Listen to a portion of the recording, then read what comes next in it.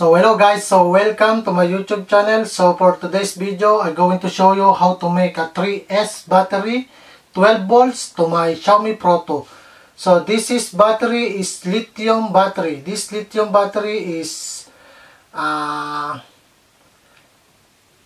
Samsung battery. So let's go and let's check the voltage of this kind of battery before we do it to make a 3S battery. So alright guys, so we're going to check every cell of every battery if how many voltage of this kind of battery. So let's open the tester. So let's check everyone. So 4 volts 0.18. So 4.19, 4.18. So it's the same. So let's check it all. 4.18. So 4.19. So this battery is 4 volts. So if we go into 3, to take 3, 4 plus 4 is 8 plus 4 is 12 volts. So this battery is 12 volts. So this is a little bit ampere. So we're going to take a parallel this kind of battery 3. So the battery will going to make a 12 volts. So let's go and let's do it. So right guys, so this is the 4 volts battery. So we're going to parallel the 3 battery to make a 12 volts battery.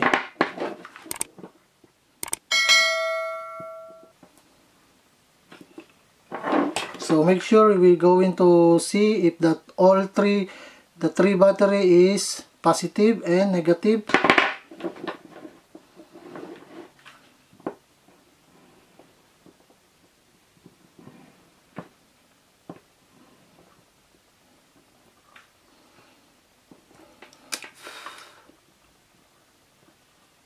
Also the another side.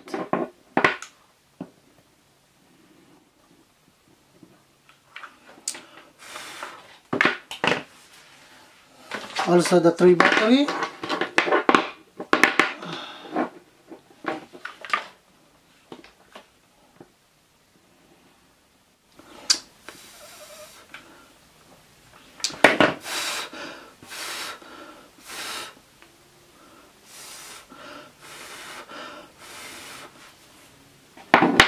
And then also the another side.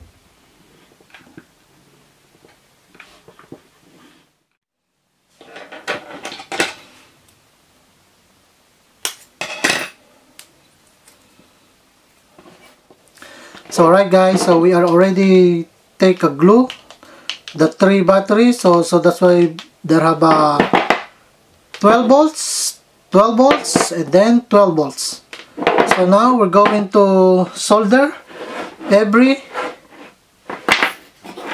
battery. So make sure you will check the positive and then the negative is the same position. So let's go and so let's solder it. So first is the positive.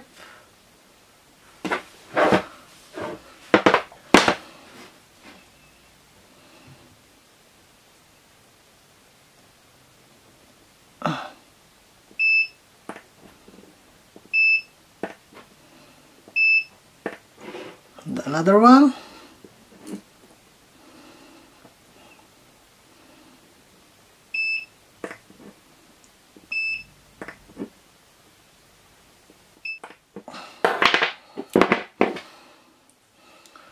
So right, the another one.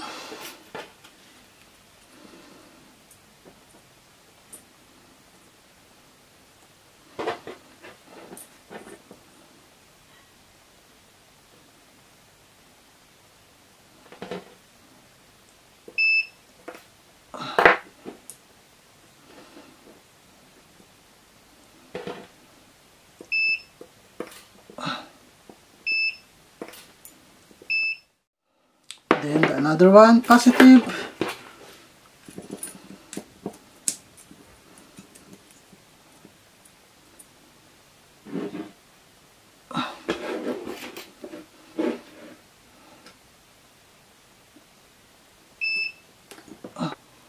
So right guys, as you can see, I already fixed the parallel of the each battery. So as you can see, so let's try if how many voltage. So the one battery is 4 volts. So we go into parallel. So this one 3 battery is also 12 volts. So let's try. So you can see it's 4 volts. And then another one.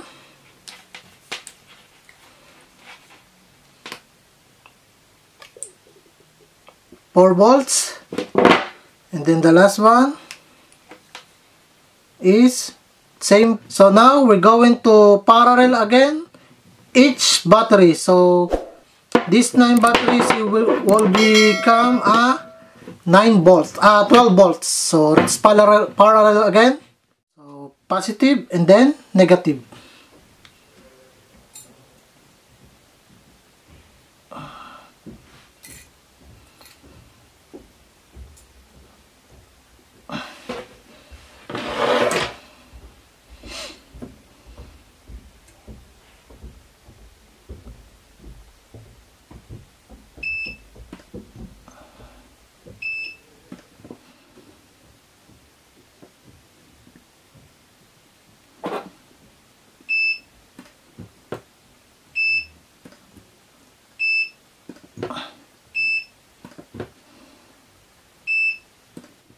So alright guys, so we're going to solder to another side.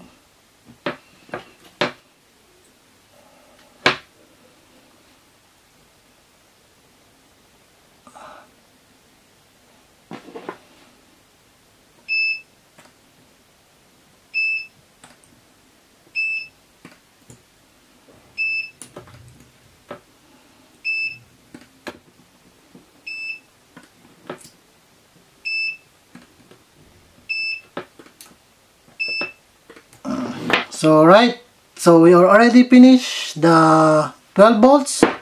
So now we're going to try it is the voltage is 12 volts.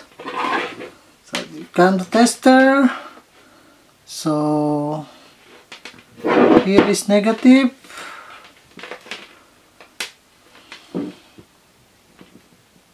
Here is negative and then this is positive.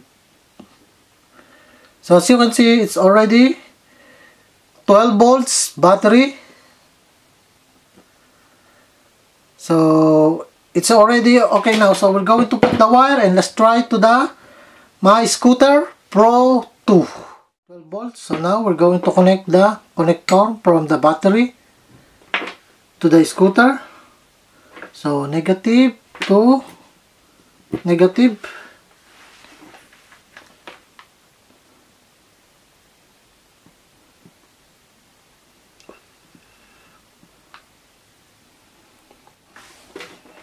So let's put the negative from here. Alright. And then the another one is the positive. And then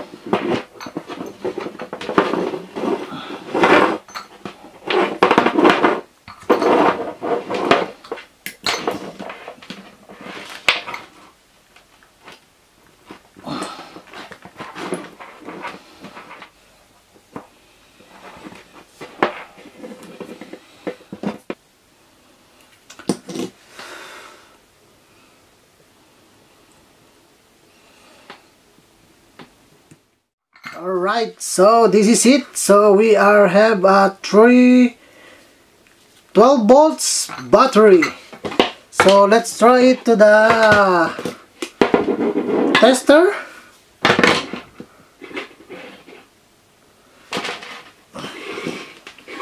If 12 volts already. So positive, positive, and then negative. So this is it, 12 volts, 0.51. So this is 12 volts. So we're going to try now to the my scooter. this kind of battery. So let's go. Alright guys, so this is my scooter, Xiaomi Pro 2, and this is my new battery 3S 12 volts. So first we're going to try the speed of this scooter. First we try it. How many speed? So this is the normal speed.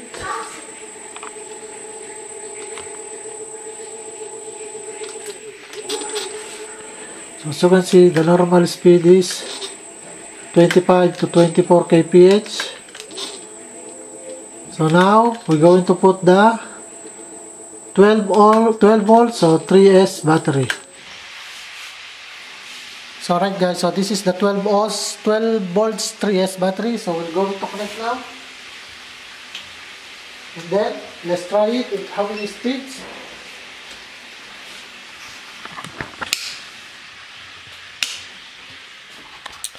So we are already connected the 3S battery. So now we're going to try if how many speed now. So this is it. So 57 to 56 kph. So thank you very much for watching this kind of video. So I hope you like this kind of video. So thank you and see you to my next vlog.